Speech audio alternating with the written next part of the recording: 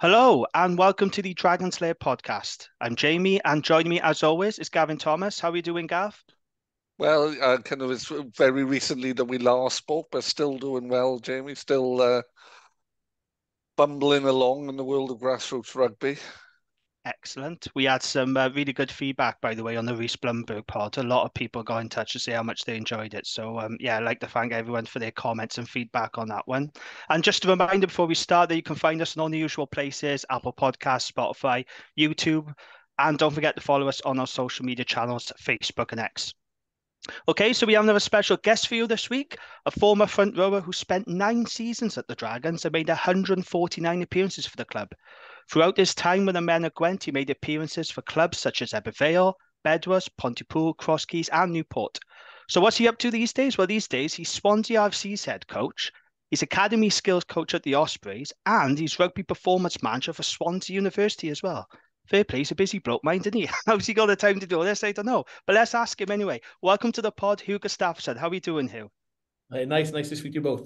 Privilege to be on. I've seen Steve Jones on there, waiting for my call, and because I spoke to Oh, yeah, we've had Jabba on. Yeah. waiting for Jabba. I beat Jabba for cake and coffee, and my call. No, yeah, it's a privilege to be on. Thank you for offering me to come on.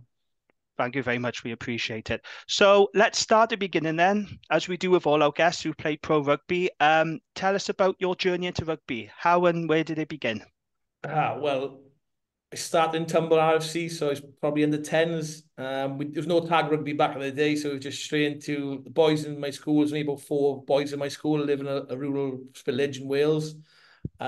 Picked up, my brother played rugby for Tumble, ended up playing for Neath for a while, and then before he went up to England to play, and then he full time now as a physiotherapist. But I started at a young age with Tumble, and I went through Tumble then, played schoolboy rugby for Mynydd Mawr, went through to West Wales A's and B's, and all that, went through then, uh, carried on through Tumble to a certain age, and then got picked up by Scarlet's Academy. Well, I played for Llanelli under 18s at the time before any regional rugby was in, a year before regional rugby. Mm. Then went to Scarlet's under 18s, called an academy. Journey Wales under 18s, Wales youth. First ever Wales, when I joined youth and schoolboys together, first ever 18s captain, did 20s, 21s finished by the time I went to 21s. After Scarlett, there was an opportunity where I finished as captain for Wales, and Lee Jones was head coach, and Iris. Mm. And there's an opportunity for me to. Oh, Wayne Jones was there as well, his brother. So opportunity for me maybe to change, kind of been in the West Wales for so long. Opportunities there were quite limited with the depth of chat with Yes and Thomas. There's some really good props down there. I probably had to buy my time a bit longer than other players. So Mm. an opportunity to move on, and I thought the Dragons being probably depth chat wise Adam Black at the time. I know but I could maybe work my way in, and had opportunities being a die, to go in. And I loved it. I've been there for 9 years, and at the end, there was an opportunity for me to change scenery and kind of look at my journey after rugby as well. So I looked into that as well. When I was hard decision to make, it was quite tough time. Some really good times, some tough times the Dragons, but Mm. decision to move on, and with an opportunity to go into coaching probably more. And my role changing as a player, as more of a leader, not playing as often, but kind of understanding my role with Steve Tandy, direction he wanted me to go with the younger guys. But I loved every minute of it, and I've had some amazing times with the Dragons at a young age, and I've met some fantastic people, and we've gone through a lot of tough times. The fans have been there with us, and it was a really tough time. But then some epic adventures and epic wins as well on the way. Oh, excellent. So you made your Dragons debut against the Scarlets, wasn't it, back in 2007? Yeah. What are your memories from that day? Can you remember Yeah. much about it? I couldn't wait to play. I've been, well, my father and myself used to go, and my brother, who's a ticket holder. My grandmother, rest in peace. She used to live literally 2 minute walk from Shrine Park. So I was a Yeah. Llanelli RFC fan for a long time, watching the rugby and playing there as a junior in the region, and now actually playing as opposition and actually winning that game as well. It Mm. was quite exciting. I remember coming off the bench, and those days there was only one prop cover, wasn't two. So Oh, yeah. I was there and playing. I remember Jabba and tying people's laces in a full game, and Andy Williams and nine, and yeah, and have that win as well. It was quite a special moment. Oh, great stuff. So you made your name at Ronnie Parade for being a dependable front rower, and you arrived at the Dragons as a prop. But then in 2012, you converted to hooker. So I'm just wondering, how did that switch come about? Was that something that the coaches suggested for you, or was that something you just fancy trying No, something different? Or no, the coaches exact because the way I was playing, I was quite impactful, my ball carrying and my skills, but I mm, wasn't the biggest guy. I wasn't hitting 120 kilograms. I wasn't that heavy where the scrum was changing. I remember playing against, I think it was Calvisano, or not Calvisano, it was like Italian team, like made a line break with a few tackles, a couple of jackals off the bench, and they thought I was quite dynamic as I was, and they asked me, well, would you be able to play both? I think they also saved money and have two players for one. So it's a tough place to be at a late age of career, but I thought, no, give it a go and always learn from my mistakes and try to get better from it and being Mr. Dependable there. I just give it a go. And having people like Steve Jones, who I was close mates with, and I respect Jabba more than anything in the world, and him helping me, and Sadoli as well, Rob Sadoli helping me, and those one-to-ones at the end of sessions, and those guys, I always be, thankful for giving me the opportunity to practice with extra reps. So, in terms of propping, Hugh, do you think the role of prop has changed in the time you've been playing and coaching? Yeah, it did go through a stage with a hit and the size of people. I remember playing Sheridan, John Hayes, these people, and it's changed now almost full circle. I'd probably be better off being my size was back then when we didn't have it was a hit, the old fashioned, gone through so many different variations of scrum setups to now, but now it's almost a small hit. It's all been compactful and so it's changed huge now. The game has. I remember like playing at Sheridan for Sale, who's played there, and a few John Hayes from Munster, a few big men. Yeah. With the hit, even Adam Jones bomb playing against the Ospreys when he used to have a hit. Him, Duncan, Adam, Hibbard, who's hard to take sometimes the hit, but now the hit's gone away. It's almost a pre-engaged shunt. That probably height and size, not a huge thing. I mean, it's been powerful in that position. So, what do you think the key to scrummaging then is now? Because, like you say, your bomb was probably the best at that period because he did that initial hit he did with such force, didn't he? He kind of took away any potential sting. So how are you winning the battle now as a front rower? Look, size still wins. Just Africa. Like, not huge for height. Look at the front row. They're not huge 6'4" props. They're quite stocky and powerful. It's having that force, but having a back five that 125, 135k does help. But being probably powerful in a short distance. Before, when you didn't have a bind, you could just touch and ready to be explosive and be long over the space. Being now compactful and powerful in a small space and holding that shape, being strong in a short position. Because the scrums now almost a predetermined squeeze and then be explosive before you win the hit, you win the mark, and you can over top of people. But now you can't be too powerful. You can't go across the mark too early. You watch that South Africa documentary, how powerful they are in a short distance, being very explosive. But look at the size of them. They are wide as they as tall. They're not 6'5", 6'6". They are 6 foot, if that's 6'1" maybe. They're all powerful short men. Do you think the importance of the bind has shifted as well? Because I can remember kind of playing front row where it was about having that long bind and then as quickly as you possibly could get under the armpit and yanking them in. But that doesn't happen as much now, does it? That kind of binds. It's probably been powerful with scaps as well, as Lou said now, because the tightest only bind your arm. You have to be powerful enough with your bind or your scaps, your elbows high. Some refs not sure what's going on because they're not on the front row, but they have clear picture to see like a 90-degree elbow. So they are looking at certain pictures. You can still get away with some dark arts in there. Jabba can tell you, and a few others can tell you, but it's being strong in that position for 8 seconds plus. Being able to look, some of these guys are so strong now than years ago. Some of these academy players walking around squatting and they're phenomenal athletes. And being strong in that position for 8 seconds is going to be huge. That tension building on the bind. So the bind, you could win a scrum on the bind. Yeah. By transferring a bit of weight and being clever about where you bind and make people feel uncomfortable. Because before you hit and you catch people uncomfortable, but now you're going to make people feel really uncomfortable on the bind and close the gap and certain scrums. But it's all about how can you get in that shape the quickest on the bind and be more comfortable. But before it would be literally crouch, touch, engage, and you have Adam Jones back of your neck Yes. into the hole, and they chase the ref would allow it. And the scrum has changed so much now. One for safety and one for clear pictures, and it was like crouch, touch, hold, pause, engage. So many different rule variations. It's been time, and people's legs used to shake before the pause and then collapse the scrum anyway. So, but I think being strong in that short position for 8 seconds and being really strong with your back and your legs, and that's where the power comes from. And like I said, South Africa are probably the best at the minute, at the moment. Yeah, they certainly do. So when you was at the Dragons, you played under various head coaches, didn't you? Played under Paul Turner, Darren Edwards, Lynn Jones. Who did you particularly enjoy working with out of those head coaches? And were there any sort of support staff there that you enjoyed working with and learning from?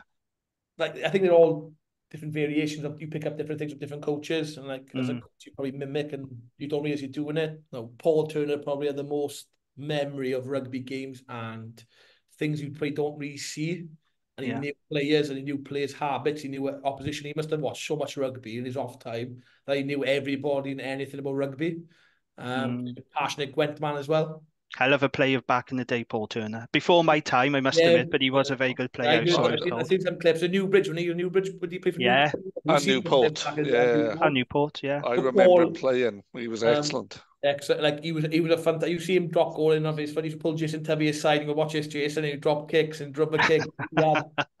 So, as a West Walian, who you disagree with me, but I always thought he should have been the Wells 10 instead of Jonathan Davis. Slight bit of Gwent bias, possibly. I thought you would say Costello, and I think Paul's too old for that.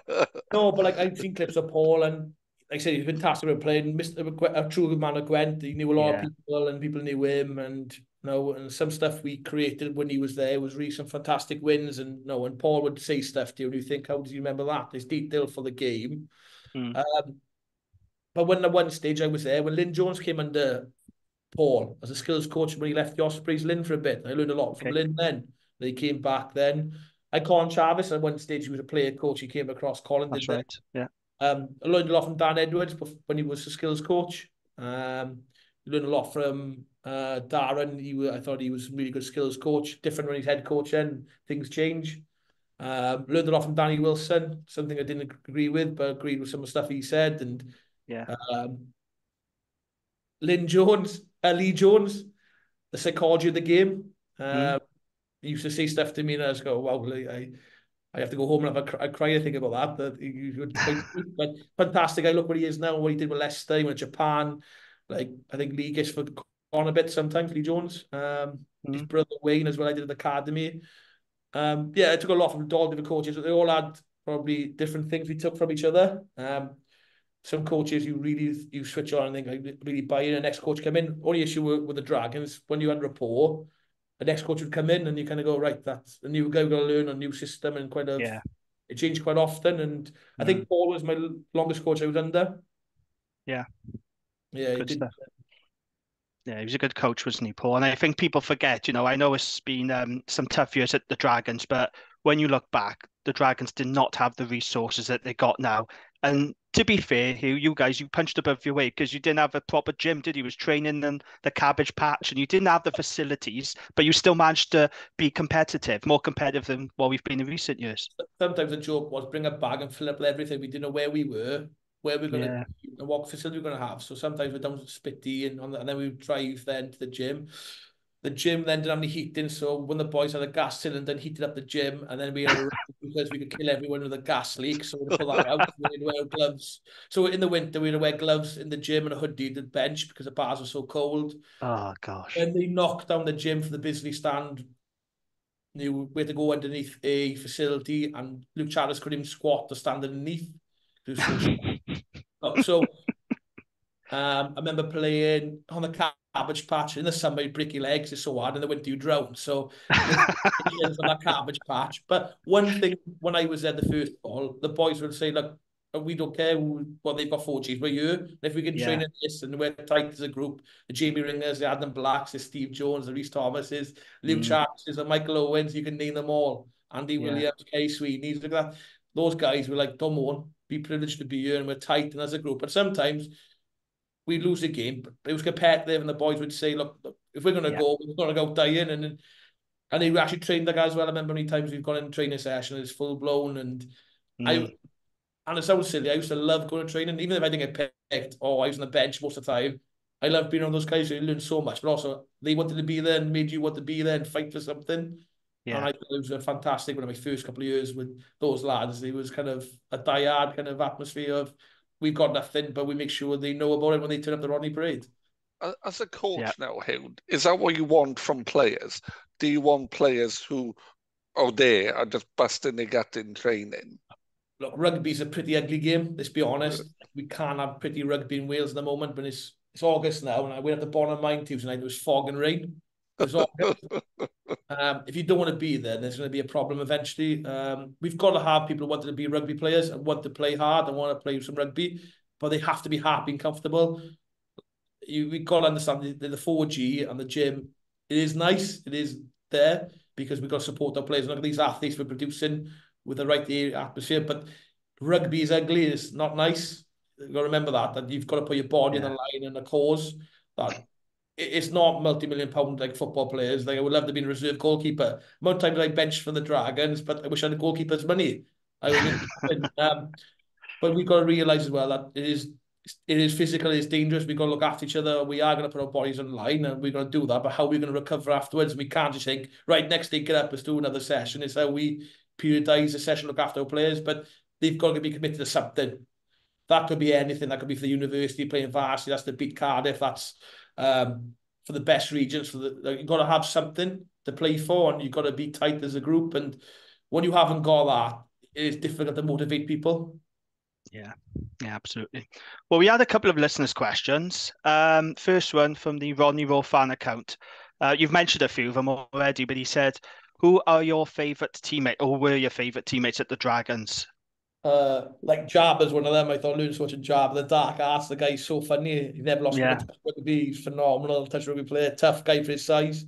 Like people don't underestimate Jabba as one of the best players I played with as a rugby player. I came through with Dan Lydiard, so me and Dan Lydiard were kind of housemates, and like now we played through our first couple of starts together. The night he broke his neck, now we were there. Remember that? Yeah, in Perpignan. So I've gone through a lot with Dan at the time.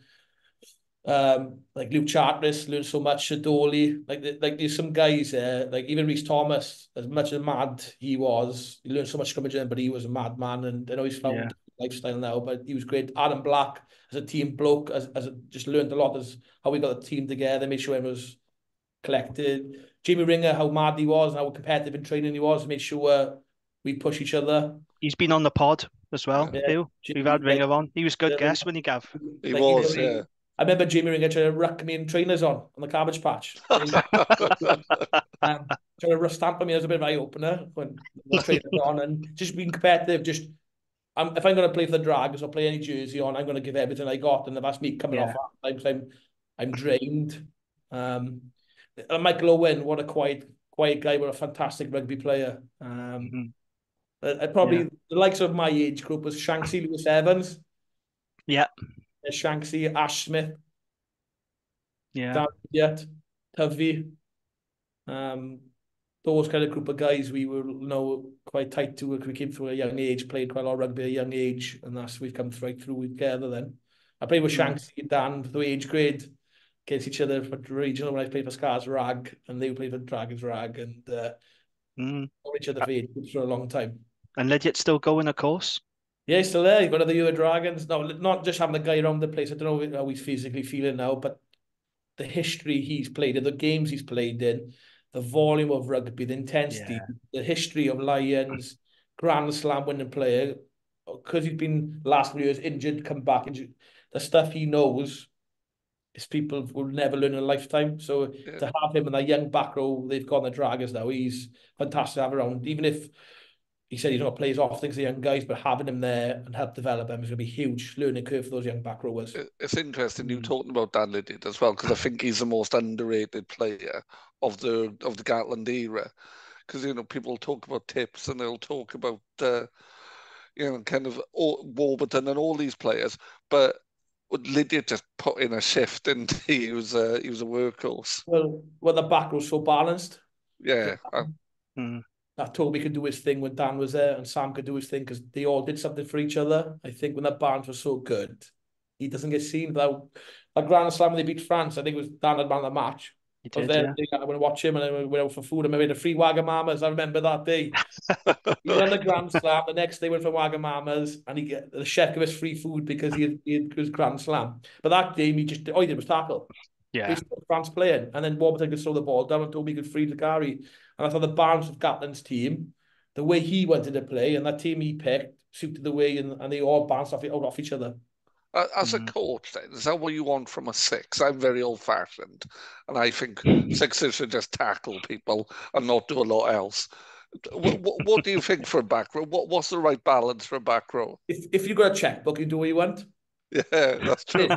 It is where you play at the moment in university. I've got two seconds, 123 kilograms, 118 kilograms.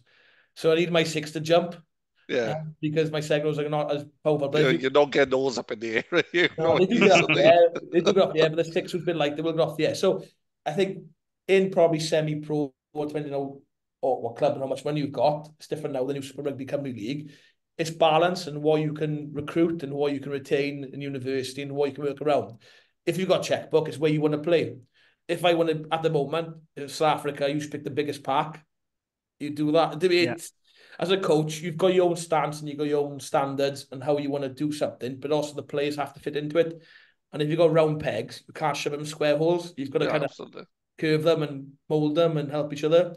But I think it just all depends on your balance. If you've got someone like Tiprick and you mix it up with number 8 with the ball carrier and you mix it with a 6-foot. So it all depends on the team you've got, ideally. But in Wales, we haven't got a back row of 120k number 8 and 120k number 7, No. like that. Who just bully physical teams. But that suits them. They couldn't put another player from Wales into that fit in that mold. It's different. So No. I'm saying it's like, for us, we've got to work on the best team we've got and work around how we're going to play and how they suit at the same time. Why do you think then, I've asked this of other people who've been on the pod, why do you think then we don't have a crop of big physical back rowers in Wales? You know, we've got lighter guys and... You got one or two like Fender coming around the place. You've got Ben Carter. There's one or two, but we're a small nation. Let's not forget that England have a player pool twice the size, almost 3. South Africa got a bigger player pool and genetically. So we've got a Fender, we've got a Ben Carter, we've got people around the place, but not everyone that size. And that's what we've got to realise, that we're not going to build or breed that many. You'll have one or two in another generation that come through from academy, you'll have another 2 again, but we're not going to have 8 or 9 every year, these size players. It's the same with back row players as well, aren't it? We don't have big physical back rows, do we? No, like I think the last time we had a massive number 8 was Scott Quinnell. Yeah. I could think of playing generation. I don't think we've had another big number 8 like him for a long time. Moriarty, I suppose, but he's a bit more of a hybrid, isn't he? Hybrid, yeah. But an out and out big number 8, I think it was Scott. I don't think anyone in Wales was that big at the time. No. So it does come in a generation. You might in 2 years' time see an 18s player coming through. You look at 20s, a couple of big boys in the 20s. Like for example, Morgan Morse, the kid is coming through. He's not a monster, but he's a fantastic rugby player. That's how you play him. Yeah, Ryan Woodman at Dragons Ryan as Woodman. well. Yeah, He's a fantastic player as well. So there's players there, but we can't put ourselves and look at South Africa and go, oh, West Africa, let's find the biggest guys because we're going to be waiting generations. And like I said, Ben Carter, Matthew Screech, they're not small guys. No. Fender's not a small guy. James Ratty's not a small guy. You name these players, there's some big guys in the regions, but they're not 6'9", 6'8", like a Luke Charteris. Luke Charteris was a massive man. People didn't realize how heavy he was. They thought he was too slight. He was over 125k. He was a massive man. It always amazed me how people would get him up in the line because he was it looked like a crane. I think it was in the World Cup and he hit like 28 rucks and tackled 18 people in one game in South Africa, and people said, oh, he didn't do much. But like, he's not ball carrier. Like, he's been horses, of course. And Luke was a fantastic player, and he was a knock off the Dragons when he was there. Yeah. I think if people don't know the game particularly well, I think stuff that Luke Charteris does that Dan Lydiate does doesn't get picked up, does it? You know, it's... It goes back when you appreciate as a player and probably as someone who knows the game, you appreciate the unseen work to get this quick ball, to win rucks, to win collisions. They put their body on the line, and like you see Dan's face and his body, how many ops he's done, is because he's actually committed so much of his body to the cause. And he probably wish he was a bit more of a tip break so he could save his body a bit. But they all, like, look for me, all the players in every game, people don't realise in the region, put their bodies on the line. That's any jersey. The boys are phenomenal, and especially now I was not very lucky, maybe lucky not to go against the South Africans that often. I never played them, so I see them down when they come down and use the university facilities, they are massive men. And They are, yeah.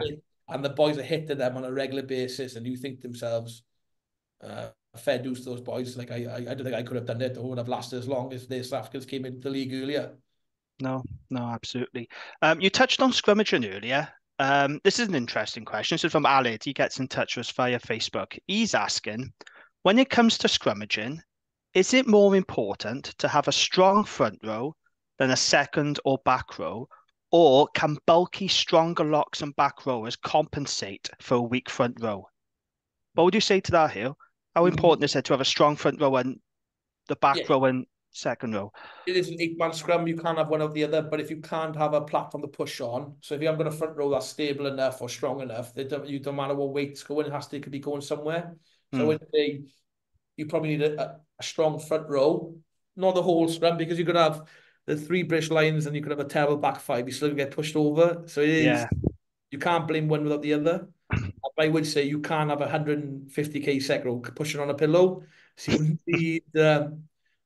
need kind of a stable platform to build that tension, to have that weight transfer. So I would say to build a scrum, you need that front row first, and then you need the back 5 to help out then. Yeah, good stuff. Okay. John gets in touch as well, also via Facebook, and he asks what Hugh thinks about the on and off field changes at the Dragons and if they will have better seasons going forward. I know you're an Osprey now, Hugh, and you've got a lot going on, but have you been keeping abreast of what's happening at the Dragons with all the changes and everything? Yeah, look, I keep an eye on a lot of rugby. Like, it's my life at the moment. Like, it's and I got to look. I've been there for 9 years, and yeah, I was lucky. I get that it wasn't 10 years, but things changed and I had to go. But for me, like, we trained the Cabbage Patch. Let's be honest, there was nothing there when I was there. I came then when the Shermanach deal was there. I was there for 2 years with the Shermanach. It is yeah, fun. Having the ownership and kind of changing the way the route, the plan, having kind of the success. One thing I felt we got rid of a lot of people quite quickly. A lot of history there that if you look at the Dragons, who's the longest serving player there, and where's the history? And I feel like some of the regions keep probably 1 or 2 players on to transition them because they know the history of the club or the region and they know what makes things tick. And if you keep evolving so much, you don't become the same thing. And when you start evolving, and you need some, not history, but someone who's been there through the tough times, or someone's been there or transitioned to a coach, or someone's got the understanding of what the region is. And yeah, but I think they go in the right direction. I think it's tough for all regions. It's yeah, honest, like it's very tough for all the regions, and we've got to support them. And you look at the wage caps, the salary caps, and look at the young players that are coming through so quickly that they wouldn't be there that quick. They probably would have a few years in the Welsh Prem, the Championship, and the Super Rugby Cymru. Now they're benching regional rugby because we haven't got enough depth in the squad. No matter what team or what badge, I think we've got to support all regions as much as we can. absolutely. Yeah, we can all get behind that message. Let's talk about the current state of Welsh Rugby then. So this is where it gets a little bit doom and gloom, I'm afraid. But I think it is an important topic to cover. So it's fair to say that Welsh Rugby is in a difficult place right now, on and off the field. We saw Wales pick up the wooden spoon in the Six Nations, and they've lost 9 tests in a row. We've now fallen out of the top 10 in the world rankings. The Welsh teams are struggling to be competitive in URC, with the exception of the Ospreys, of course. Credit to Toby Booth, did a brilliant job there against all the odds, but as a whole, they are struggling. Grassroots participation numbers are falling. Some clubs, as you know, are struggling to put a team out on the field. So what do you make of the game in Wales at the moment, Hugh? Are you hopeful that Welsh Rugby can bounce back from this really difficult period we find ourselves in? Like, we're in a trough right now. Yeah. I think COVID's killed a lot of things. Let's be honest. I'm not blaming one person. COVID's hurt a lot of the industry, and it's hurt not just our industry, business sectors, everything's closing. The cost of living's going through the roof. The games on TV, I'm not going to watch the game. Some people can't afford a ticket. It is a lot of things have changed. Can't put one finger on it. Grassroots, I found coaching grassroots difficult when people start paying money for one club, the other, often £50 a year, £40 a year, and it becomes a love of game, becomes gone. And we have to go back to how do we find the love for the game again. I think we've lost the love. There's so much negativity about everything at the moment, and then you just said that you've all those stats out. There's nothing positive, and we've become quite negative as a nation. I think personally, like, that goes to players as well. That people people say he's not good enough, or he's not good enough, or he should be doing that, and when it becomes a bit, I think I find I don't know if we're Welsh, but find doom and gloom more exciting for us than a positive note.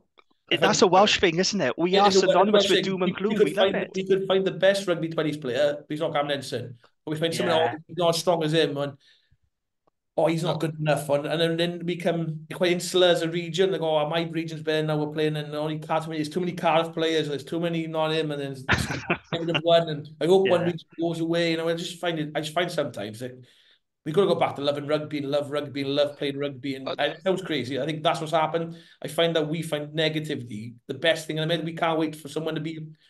We're looking for a player's downfall or a region's downfall. I think when yeah. Yeah. the It's fourth true. region might go. Yes, I hope it's not. I hope it's so and so. I hope he goes. Well, there's a business going away where people's livelihoods go in. Yeah. Yeah. We're not going to find a region, and people are loving it. And I think I see Twitter then, and people jump on a bandwagon, can't wait for the doom and gloom. And I think to myself, this push, this speaks. Okay, we're not winning now. Let's get out the top 10. Let's get into the top 8. Let's be excited to push on. Let's be excited for the new talent. Let's be excited for the new hospital of a new stadium and have a packed stadium. Let's be excited for the Dragons to do well. Let's get the Scars back. I find sometimes we're just so doom and gloom about Mm. the That's general. always been there. I'm old, so I remember Yeah, the days pre-internet, and and there was always a bloke would be at the bar in the rugby club saying, "Oh, why they picking him money's rubbish, look." But you'd always say, "Oh, shut up, you don't know what you're talking about." But now there's so many of them, and they're amplified by Twitter.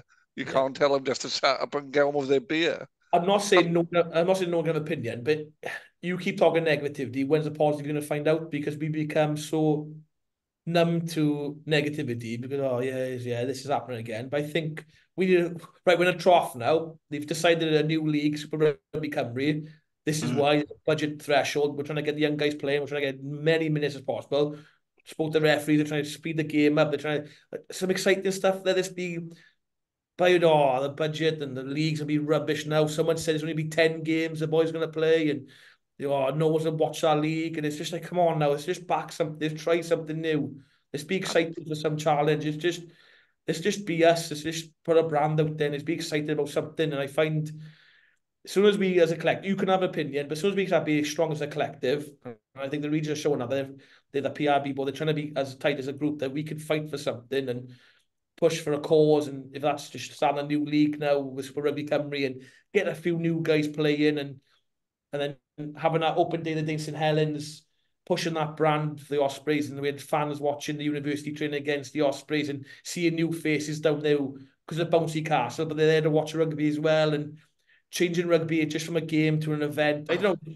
Let's just try to be excited about something like it rains so much in Wales. I can't be handled being wet on a Saturday, and then Yeah. reading bad news and getting a bit I'm trying to be positive, and it is doom and gloom sometimes. You can't hide away from what we've gone through as a nation. We No, can't. you can't. No. But we can uh, have see some silver linings from it. The women's game is changing. Like the new league is happening. They've changed the league for a change, and there's things can be exciting. 20s, okay. We're not having enough overseas players, or we're not breeding enough senior players. But look at these young 20s guys who are going to Woodman or Morse. Doing these guys are playing through the skin and they're going to break through and they're going to be Yeah. a future. Like that's maybe I'm just maybe too positive. Like no, No, I it's think nice to have positivity. I no, think in Welsh rugby, there's not enough of it. And you're right, it is a Welsh thing, though, isn't it, to be so negative? But sorry, Gav, go on. well, and I think part of the issue, and this isn't just a Wales thing, because I'm involved in the Yeah, community game in England. That the problem is the idea that you would grow up kind of idolizing whoever played for yeah, your village or your town or wherever, and then your ambition wouldn't be, oh well, I hope I get a professional contract. It'd be, well, I want to play for Tumble or Ebervale or Tredegar or wherever you grow up. And we've lost that now, and we see it in the English game as well.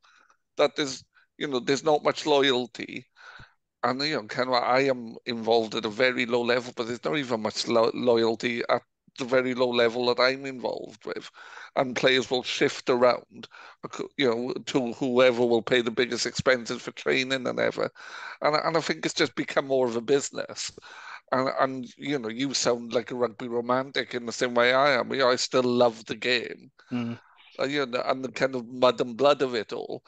And yeah, and I think if we get back to that, realizing what rugby is, it's just one of the purest sports in terms of physical competition, and I love it for that. I think I'm so happy. Like the tumble rugby, if you go through the whole junior section, you play seniors, you have a special tying cap. So you haven't left the club, you've gone straight to the juniors, and you have a senior cap, and you have a different cap and a different tie because you've committed a cause to the club. And look, there's things that people look cost of living. I know some boys would rather work a shift on a Saturday and play because they've got to pay the bill. Yeah. Like we can't take away from the cost of living, and people are like, oh, you've got to play games. Well, I can earn more couple £100 doing a shift. I put myself on call and I'm playing a game of rugby. And we got to see where we are since COVID. That money now is so tight to some people. Equipment for some kids, like we've got to understand that it costs subs, equipment, kit. Some people can't afford that, and we got to kind of make rugby a beautiful game. That how we support these people. And like I said, this you can't have a go at someone and go, I'm going to take a call. I'm going to go on call this weekend to pay my bills. And I think the cost of living is putting a huge strain on us as a nation. And then you see the counteract of people not playing Saturday, or I'm not going to the club to play a game or have a pint because I'm not going to watch a game because I got to do a shift. Or I think it's not just rugby. I think it's us as a nation at the minute. We're all UK at the minute, the cost of living, and it's quite tough. And we've got to be realistic there. But it's how we can support each other in the climate now. Yeah, and I think COVID showed us there's other things you can do. And you don't necessarily have to be holding yourself to some godforsaken bit of West Wales, East Sussex, Scottish Highlands, wherever you play rugby over a weekend, you can do other things. Yeah, like I think that generation probably who were locked away and probably haven't got that love we've gone through my generation. We've had 2 year break of sport, realistically. And as you said, there's bigger things in rugby and football, or like I've kind of, and don't forget, football's taken over as a nation as well. Since we go forward rugby my age, it wasn't much football in the area. Now football is more prominent in the areas than there's rugby. So we're a natural competitor.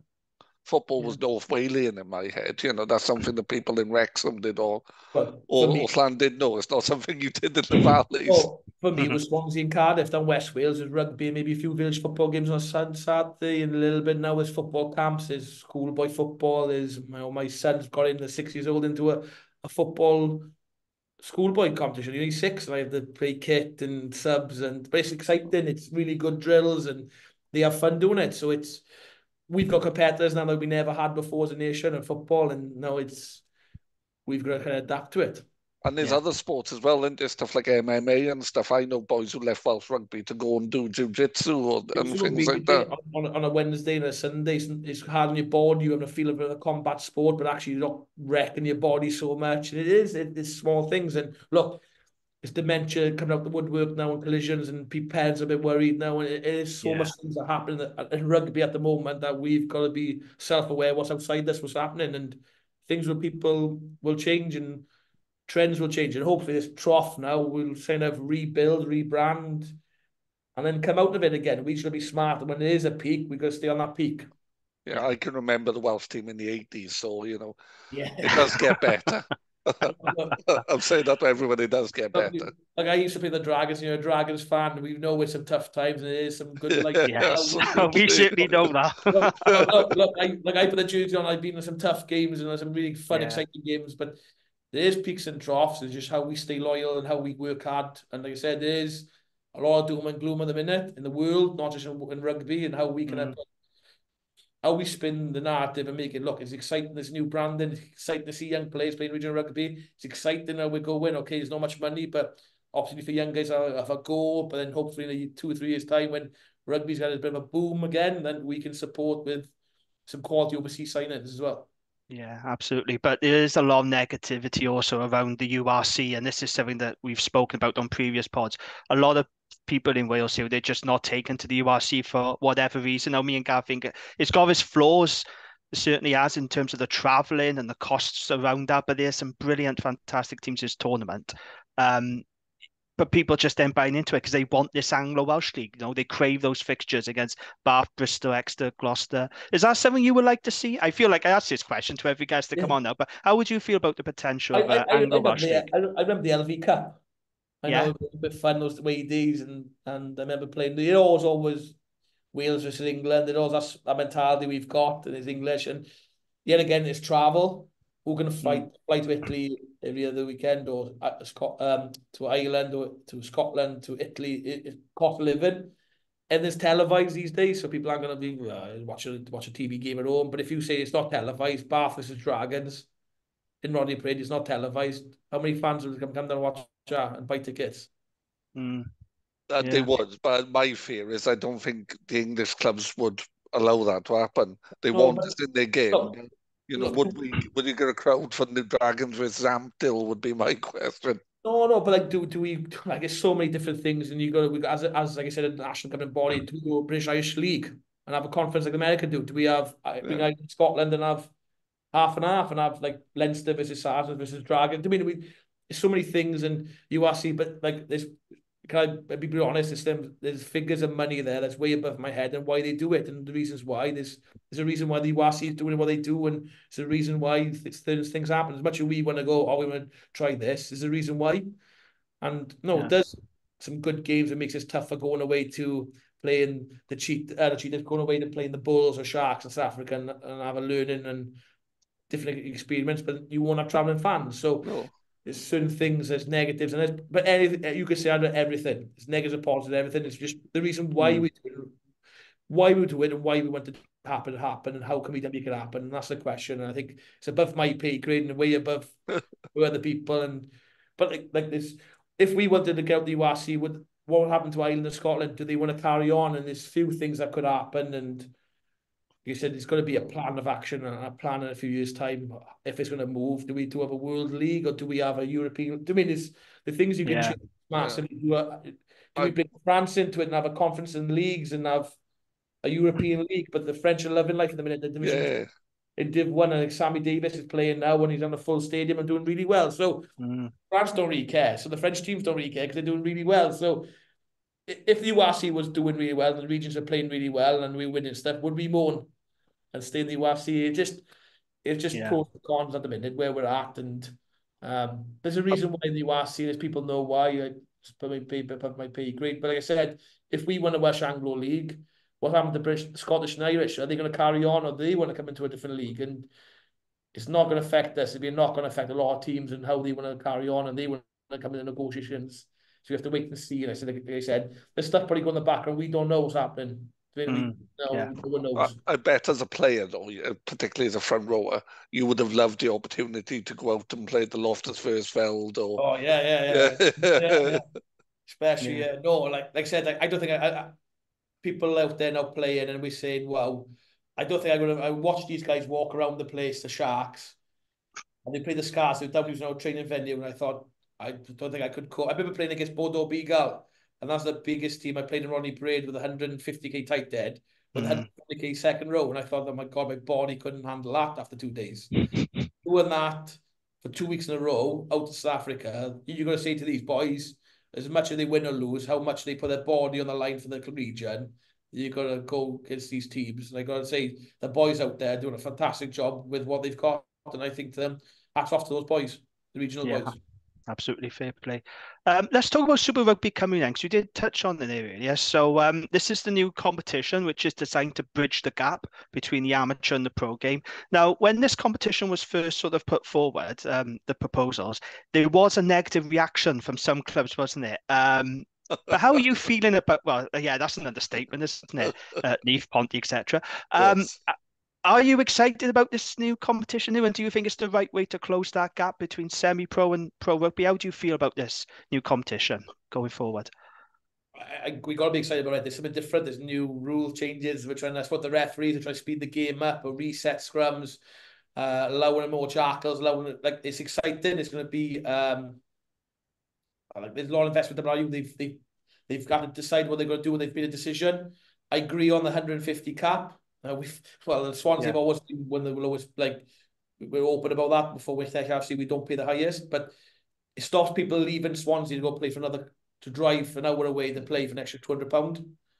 That local boys, and we have local Swansea boys playing and local Swansea coaches and other clubs as well. I know Abraham got the same lot, trying to push a lot of boys from Talbot into their club, but you notice that it takes away the lot of, I'm going to go there for £500, negotiate more with me, and I'm like, well, it's not about that. It's about playing rugby, to have the opportunity to play on TV, on S4C or Click, have an opportunity then to move on and play for your region, and hopefully get a Welsh Cup. And some boys will not carry on, some boys will be Super Rugby company players and they love it, and some boys will have an opportunity to move on. But for me, it's the right way of doing it. Why you're playing rugby for and playing for the badge. The old playing for the badge is pretty wrong, but playing for a reason and not just for money. And I think, the days have gone now of some clubs are still doing it below those Super Rugby company, and we are strict. The WRU were strict with us. It's an ordering process that we have to do with payments and make sure that we don't go over our budget and targets we've got to hit as well. America. So this really a real professional league. We're trying to get to a professional league.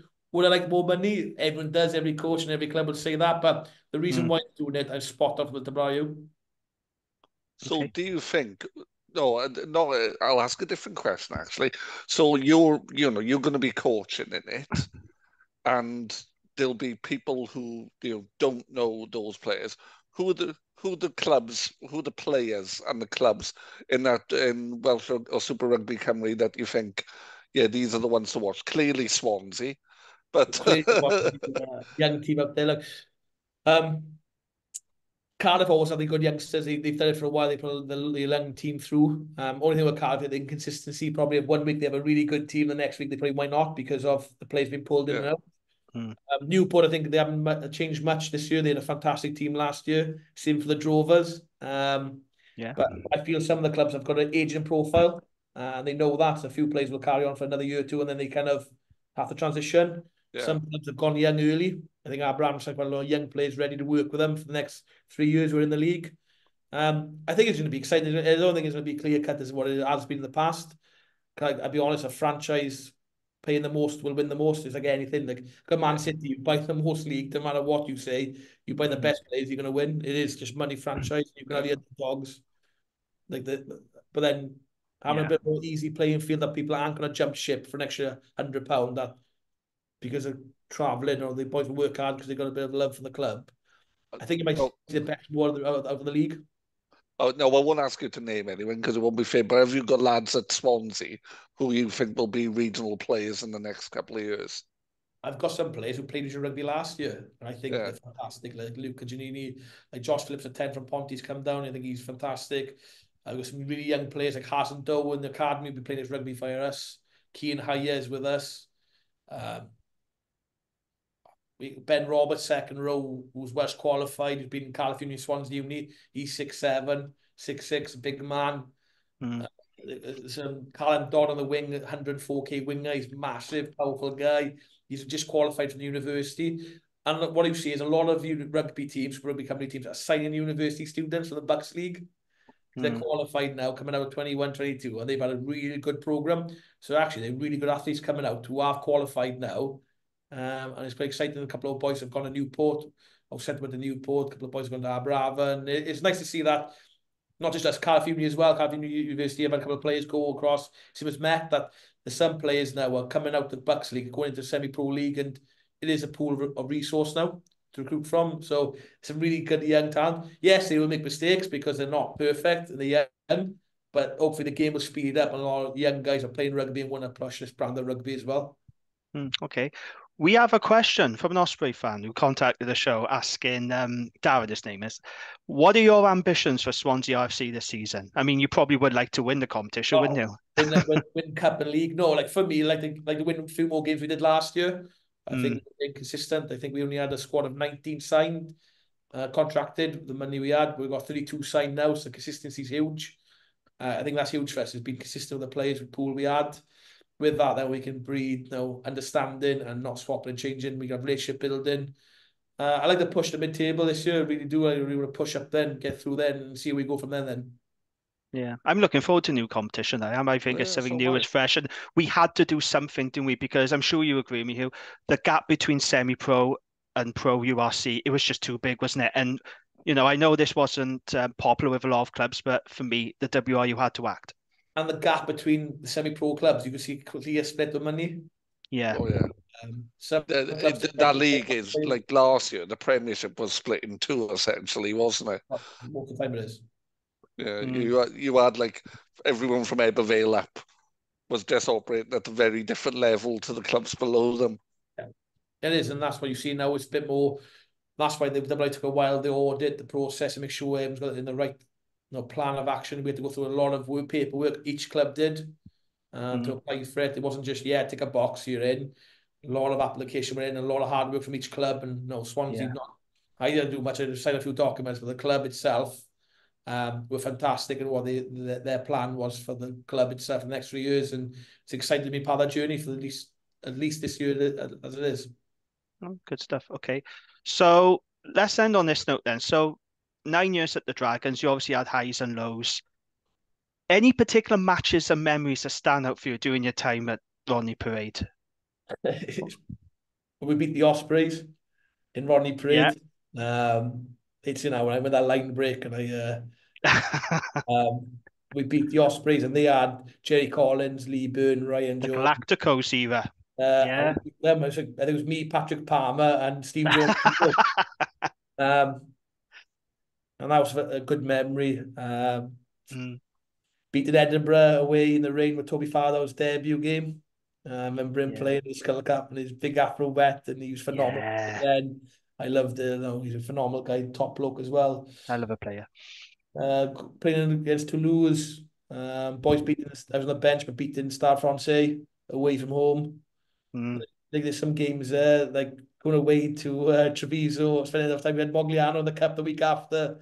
I remember staying out there for 2 weeks before Christmas. We were in Venice as a group and I think we lost Treviso, beat Mogliano in the cup. And there's a lot of ups and downs, but just spending time with good guys. And I used to love going to work. Came at the stage where it became a bit difficult to go in, but then at one stage I used to love going in, and asked me on the bench or not. I used to love being on those guys and the ethos of Dragons. And it was fantastic to be around, and I think people know we had those really tough times with Dragons, and we lost fans. We were poor at some stages, and we lost. And I remember just being privileged and made sure the boys knew that. A lot of people passing through the jersey, and we would make sure, even though I wasn't a man of Gwent, I felt proud of putting that jersey on, try to represent the region of Gwent, and I made sure when I put on any jerseys, I try to make sure I make sure the region, the history, and the proud. And I remember I played for every feeder club for the Dragons. I played for Pontypool. I listed some of them earlier, yeah. I remember one week I played for Pontypool. The week after I played for Crosskeys against Pontypool. It was crazy for stages. Bedwas a spot. I played for every part. So I am a true Westphalian, but who was probably reflected more of a man of Gwent. Played for every club out there. So we in the Gwent Valleys we build props as well. That was always our thing. So you're an adopted son of the Gwent Valleys, whether or not you want to be. Yeah, but like I said, it's a massive privilege, and I know I haven't been on Rodney Parade for a while, but every time I go down there, it always brings a smile to my face. A couple of hearing stories from players, and it's it is a tough time for all regions, not just the Dragons, but I make sure there's a good history, and I'm proud to have represented the Dragons for 9 years and met some good friends and met some really good people there. Oh, great stuff. Yeah. It's been really nice to hear you say that as well, because some players may not have that affection, for some of the clubs they play for, but you really did enjoy your time, didn't you, at Rodney Parade, even though they were difficult times. You loved it. I remember the fans went on stage to shout Goose for Sakari, and there's some stuff like fans after game and going back to the Bisley Lounge, but now the new, and it wasn't really the clubhouse back in the day. You have to go to the club, walk up the clubhouse, see family and friends, and you speak to fans, and no matter what, win or lose, fans would never turn on you too much, and they would talk to you afterwards, and they would treat you with respect as much as anybody else. So that's one thing I would say, that they have some good fans up there. They wouldn't kind of turn your back on you completely, and we make sure of that. But like I said, I spent 9 years up there. I lived in Newport for a couple of years. Still love the city when I go up there, and it's a nice place up there as well. But no, I said I'm privileged to be on the podcast, and it's a true privilege to play for the Dragons for 9 years. Brilliant stuff. Gav, anything else before we wrap up? No, I think that's a perfect place to leave it. It's a lovely place to end it, isn't it? Hugh, thank you so much for joining us. Like I say, I know you've got all these jobs going on, and time is pretty tricky through these days, so I'm glad you were able to join us and have a really good chat. It is much appreciated. Thank you so much. No problem. Gav, thank you as always. And thanks to you, the listener, for downloading this episode. We hope you enjoyed it. We'll be back very soon with another special guest. But until then, take care and goodbye.